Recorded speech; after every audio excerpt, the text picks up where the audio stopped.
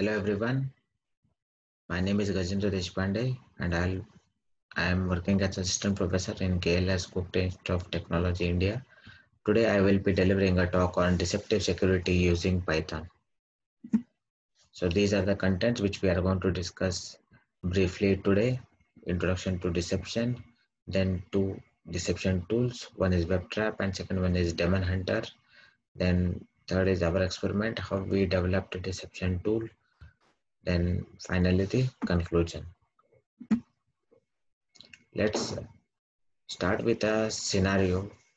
So the scenario will help us understand how deception works.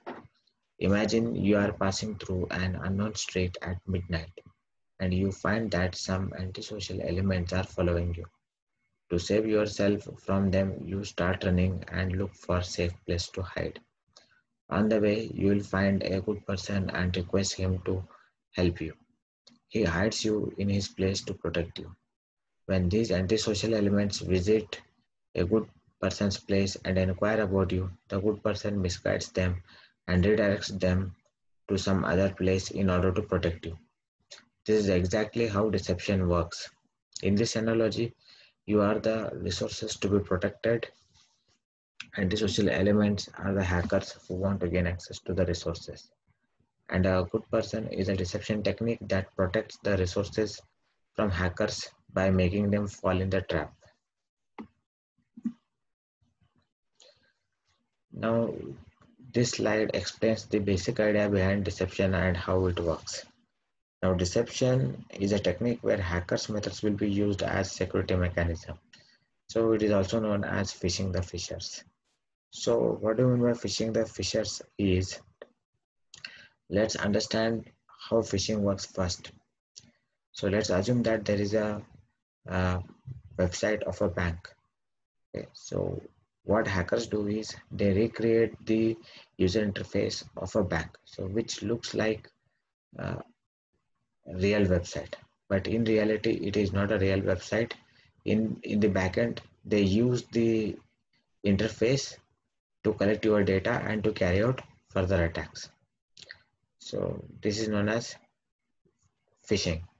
So on the server side, we are going to use similar techniques to protect our resources.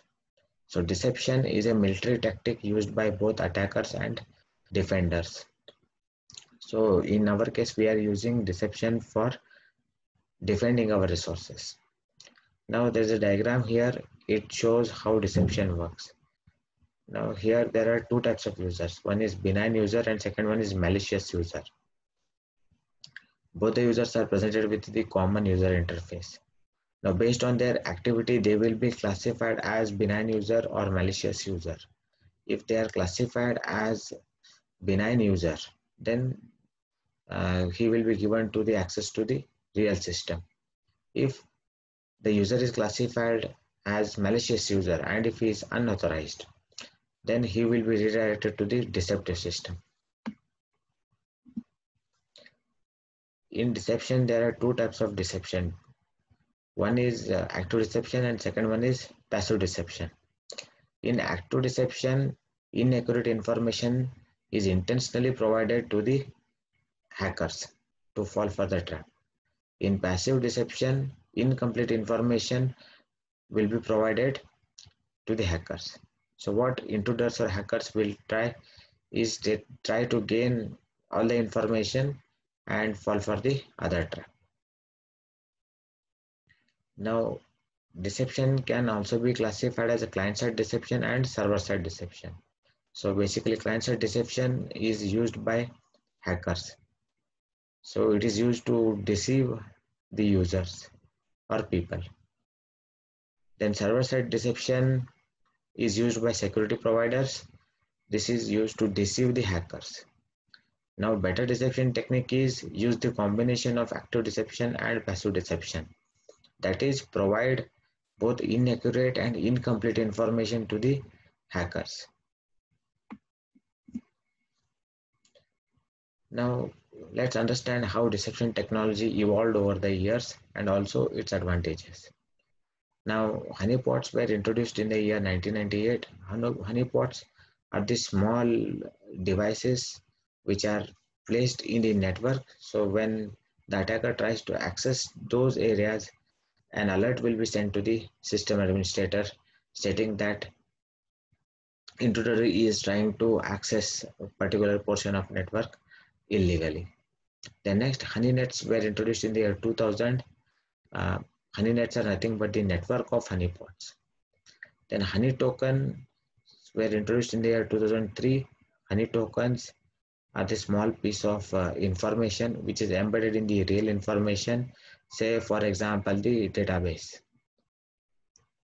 When somebody steals the records, they are also stealing this honey token. So when this is stolen, it sends the message to the system administrator saying that the data has been stolen and how it has been stolen. Okay, so it helps in investigation of the uh, stealing of the records. Then in 2012, honeypot 2.0 technology was introduced, which is much advanced compared to the honeypots introduced in the year 1998. Then deception technology was introduced in the year 2016. Now, deception technology has got some advantages. One is increased accuracy, then next is minimal investment, and finally the future ready. So it is even applicable to the new technology. Okay, so it works fine with the existing technology, but even when we adopt the new technology, not much changes are required. We can adopt it very easily and quickly. Then there is the first tool which we are going to discuss today, that is WebTrap. WebTrap is designed to create deceptive web pages to deceive and redirect attackers away from real websites. So the deceptive web pages are generated by cloning real websites, specifically their login pages. So the WebTrap consists of two tools. One is the web cloner and second one is the deceptive web server. So what web cloner does is it clones the real websites and creates the deceptive web pages. And what deceptive web server does is it serves the cloned web pages and reports it to the syslog when somebody tries to access the cloned web pages. So these are the commands which you can use, and these are the dependencies which you need to install if you want to work with WebTrap. So presently it works fine with Ubuntu 18. Now, to clone any website, you need to use webcloner.py file. So it takes two parameters. One is the output directory and second one is the website URL. You can also see the example at the bottom of this slide. So the first parameter is the Wikipedia login page, that's the folder, and second one is the website URL which we want to clone. So when cloned, the cloned pages will reside in Wikipedia login page folder. The next is the trapserver.py file. So this will be used whenever somebody tries to access the files from Wikipedia login page folder. So when he tries to access the file from this folder, an alert will be sent to the system administrator and the entry will be made to the syslog server. Then there is the next tool, that is Demon Hunter. So this is used to create low interaction honeypot servers and their agents plus the managers. Now Demon Hunter allows you to create your own honeynet, all customized by yourself from ports to protocol handlers. That means you can use your own ports, you can use your own protocols, and it is not compulsory that you should use the same protocol everywhere in the network. You can use combination of protocol. For example, for first honeypot you can use TCP, for another honeypot you can use HTTP, for third honeypot you can use FTP. So it is not mandatory that you should use the same protocol. So you can use any protocol anywhere, you can use any port number anywhere with respect to Demon Hunter. Then why we developed the deception tool? We know that cyberspace is a national asset, and due to pandemic, it is becoming even more important. So now XML is the heart of many mainstream technologies such as web services, service-oriented architecture, cloud computing, micro web services, or even our mobile applications. So these vulnerabilities can be present at various levels and at various locations such as operating system, network database, web server, application code, and XML appliances. And whenever new technology is are introduced, it comes with new challenges. So when I say new challenges, old challenges also exist, plus some new challenges will also be introduced. So to give an example, let's consider the example of SQL injection. So we know that SQL injection attacks can be performed on RDBMS database. Now when we replace RDBMS with the XML file, the same kind of attack vector can be used to attack our XML data. So in this case, it is called as XPath injection, not SQL injection. But the procedure and attack vector remains the same. Next, so what we have done in our project is to secure web services from XPath injection attack using modular recurrent neural networks. And what solution we proposed is modular recurrent neural network architecture to identify and classify a typical behavior in user input. Once the typical user input is identified, the attacker is redirected to fake resources to protect the critical data. So now to do this, we developed our own input validation technique that is known as count-based validation technique, which works on the frequency of characters in the user input. So how it works, we'll discuss it in one of our next slides. So to begin with, we need to understand how XPath injection works. Now you can see here this is a XML file which stores the valid data. Okay, so that means legal username and legal password and the account type is stored. Now below you can find there are two lines. One is displayed in blue color and second one is displayed in red color.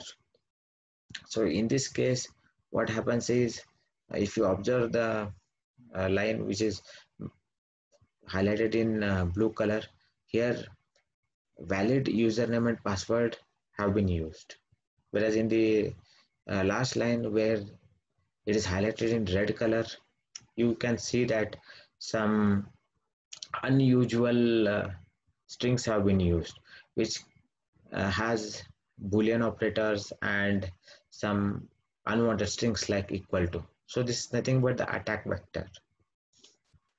So that's why this is a malicious query, and this is how XPath injection attacks are performed. Now, why XPath injection or SQL injection is very dangerous is you can see here there are two parameters. One is the attacker skill and second one is the typical likelihood of exploit. So attacker skills required are very low. That means any beginner or a script kiddie will be able to form the attack vector, and typical likelihood of exploit is very high.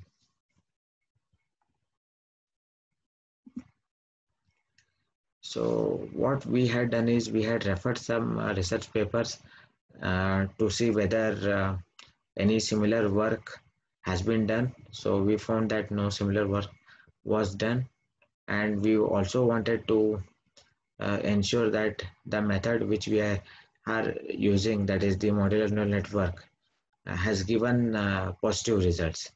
And in our survey we found that modular neural network is giving the positive results with respect to the response time. So neural network approach to identify and classify a typical behavior input was not used earlier. So the study showed different approaches to handle XPath injection attacks. It also showed methods applied and their disadvantages. So we can conclude from the study that neural networks are not applied to detect XPath injection attacks, and existing results are not promising. So in many cases, we found that response time was not at all in acceptable range. So it was in terms of minutes, not in terms of seconds. So the studies showed how modularity in case of neural networks helps to achieve improved performance. Modular neural networks have not been applied to cybersecurity, particularly to the detection of SQL or XPath injection attacks. Now in this slide you can see uh, it explains the system design. So we are basically have three tiers. One is the presentation tier, then business tier, then the data tier. So in presentation tier, you have the user interface through which user or attacker is going to enter the input. If he's a user, he will input valid input. If he's a malicious user, then he will enter malicious inputs. Now in business tier, the user input will be processed, business logic will be written and executed. And you can see here our recurrent neural network is hosted at business tier. So which does the main job of classification and serves the data, whether it is real data or fake data from the data tier. So based on the classification. The next, our third tier is the data tier, which stores three kinds of data. One is the real XML data, then second one is the fake XML data, and third one is the custom error messages. If we move to our extreme left, again you can see that the examples of valid input, malicious input, and invalid input have been mentioned. Now the examples of valid inputs are email ID, mobile number, or any alphanumeric word. Then similarly, you can see that some malicious inputs have been mentioned. Note here that this is just a small uh, example, but there's a huge list of malicious input which you can actually construct. The next, user may or the attacker may also enter the invalid input. That is because he wants to fetch the more information. Maybe he is not getting the information about the system, so he will enter some invalid input. When he enters the invalid input, it's going to generate the error message. I note here that many times these error messages also reveal a lot of information. Say for example, which browser the uh, server is using, or which server the server is using, which operating system the server is using, what's the port number. So this data may be sufficient, or he may use this information to frame the next attack vector. So in this case, it becomes very important to hide these error messages. So in this case, custom error messages will come to our rescue and hide the information or hide the system errors.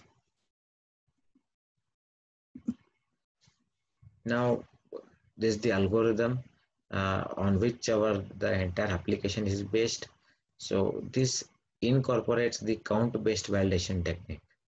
Now you can see here there is a table 4 that is situated at bottom right corner. So where some special characters have been displayed, including the alphabets and digits, and also the threshold has been mentioned. So you can see here number of dots allowed are maximum 2. Whereas alphabets or digits, they can be any number. Of course, there is a length limit. Okay, but some special characters like brackets, round brackets, they are not allowed. So it is clearly mentioned that the threshold is 0. So similarly, based on the threshold value and based on the character, the error codes have been assigned. Now the first step, what we are going to do is we are going to scan the user input. That is, user will enter the input, then determine the length of the user input, then count the frequency of every character in the user input, including alphabets, lowercase alphabets, uppercase alphabets, digits, and special characters. Then check if the frequency of the character is below the threshold value as mentioned in the table 4. So if it is below the threshold value, then set the error code to 40. That means it's a valid input. Else, now in the next step, check the frequency of special characters. If it is above the threshold value, then set the code as 4000. Okay. Else, set the error code to 400. So that means it is invalid. Now the next step is to build neural networks. So as we have said, we are going to, or we have built modular neural network. That means have not used a single neural network. Instead, we have used multiple neural networks, where the output of one neural network becomes the input of another neural network. Okay. So you can see here in table 1 and table 2, these two are two different neural networks. So first uh, neural network is trained on number of login attempts.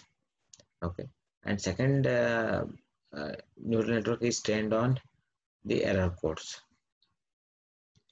Now to build a recurrent neural network, the configuration we considered is 50 neurons with hidden layer as long short-term memory network and output layer as softmax. Then resilient propagation, that is a back propagation neural network algorithm was used to train the data set. Okay. Then similarly, the test data set created in real time was used to validate against the training data set. Then next, if training error and the test error error of both the networks are 0.0%, then classify the input vector based on the outputs of both the neural networks in table 3. So we'll see the content of table 3 in the next slide. So if the input is successfully classified as valid, then serve the data from the real XML file. If it is classified as malicious, then serve the data from the fake XML file. Else, if it is classified as invalid, then return the custom error message, not the system error message.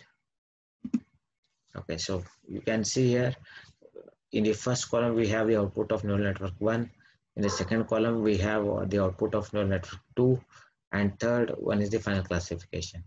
And note here that if both are valid, then only it is considered as valid. In all the cases, it is either malicious or invalid. If with respect to valid and malicious, if one of them is malicious, then it is considered as malicious. In case of valid and invalid, if one of them is invalid, then it is considered as invalid. In case of invalid and malicious, or valid or malicious, it is malicious. Okay. Now to implement, we used PyBrain package to implement the neural network. To implement web services, we used BottlePy microweb framework, and the web server was WSGI reference server of BottlePy and the Apache. Then we used two web browsers to test our user interface. Then scripting language was used Python. The NumPy and Matplotlib libraries were used to draw the graphs. Okay. So PyBrain is a modular machine learning library for Python. So Python is short for Python-based reinforcement learning, artificial intelligence, and neural network library. So to download and install PyBrain, you can just follow the URLs given in this slide. And there are very nice tutorials on this site. You can follow it and you can build your own network using PyBrain. The next is the BottlePy, that's the Python web framework. It is a fast, simple, and lightweight microweb framework for Python. It is distributed as a single file module and has no dependencies other than Python standard library. So this is very, very important. You just need to download the file and start using its modules. So no need to install or configure. So it includes the important features of any web framework. So that is routing, templates, utilities, and server. And it does not depend on any external library since it was built on the Python standard library. Okay, you just need to download BottlePy and include it in your project directory and start coding it. So this is the URL you can follow for more information. Now these are the results. So that is you can see a comparison of true positives with respect to modular neural network and single neural network. So to compare the results, we implemented two versions. One is modular neural network version and second was the single neural network version, and results were recorded, and you can see here the results are more stable with respect to modular neural network, where it is unstable with respect to single neural network. Then similarly with respect to false positives, you can observe the similar trend. So our modular neural network is performing better compared to single neural network. So same with the true negatives and false negatives. Okay. So next is response time. So you can also see here when we had used modular neural network, so our results are better, we are saving time. But when we use single neural network, it is taking more time. So basically the ratio is 1:1.5. So our modular neural network takes less time. That is because uh, the input samples to be trained are less. Okay, in case of single neural network, what happens is there will be lots of permutation and combinations of the input, so that we can avoid in modular neural network. Now this is the summary of results. So you can observe here uh, we have model neural network and single neural network with outlier and without outlier. So in both the cases, our model neural network architecture is performing better and giving us the better results.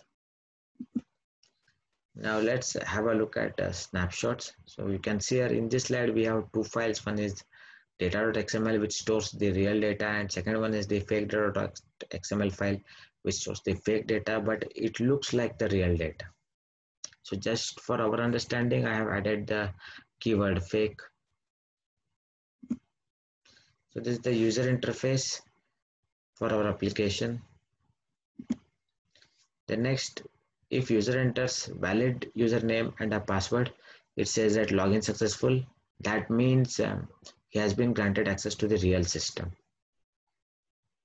Then next, in this case, you can observe here the attack vectors.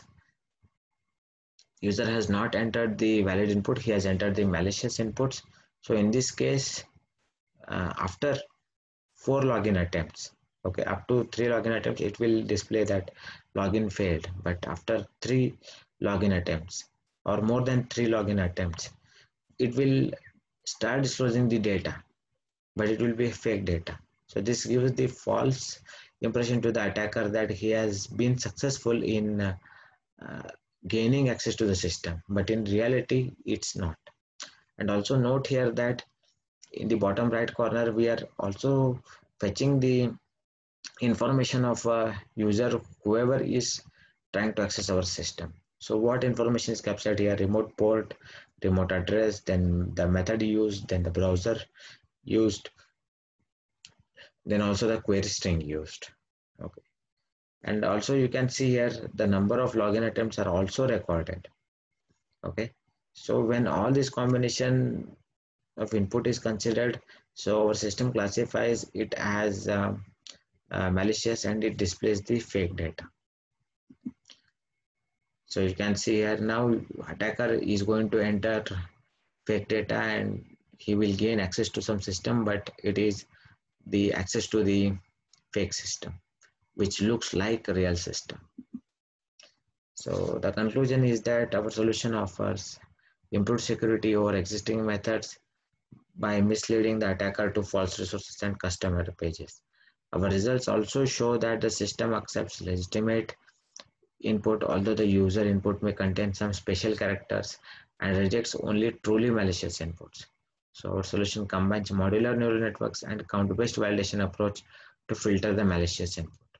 So it has also resulted in increased average detection rate of true positives and true negatives, and decreased average detection rate of false positives and false negatives. Then the security systems have to be successful every time, but attacker has to be successful only once. So this is a very important statement. So through deception, I can say that we are not providing 100% security. Instead, we are buying extra time to protect our resources from the hackers. So these are the references you can refer for more information and more concepts. Yeah. Thank you.